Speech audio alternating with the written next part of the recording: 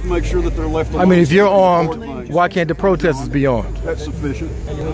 I am. You should come out here and protect black sir. people. Where in the country? I'm in here in Missouri, yes. But sir, if you armed, why can't the protesters be armed? I mean, doesn't the Second Amendment apply to them too?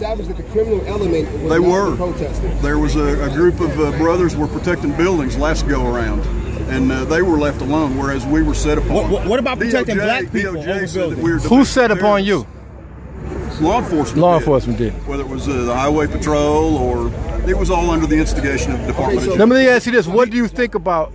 You talked about your opinion on Black Lives Matter. What do you think about our mulatto president, as you described him? What is your feeling on our mulatto president? We could get into issues about his biographer and his wife and he himself before he attained to that office, talking about having been born in Kenya. So all of a sudden, that's no longer an issue, and the Democrats and Republicans all went along with it. You know, he's a very intelligent man. Do you think he's a secret Muslim?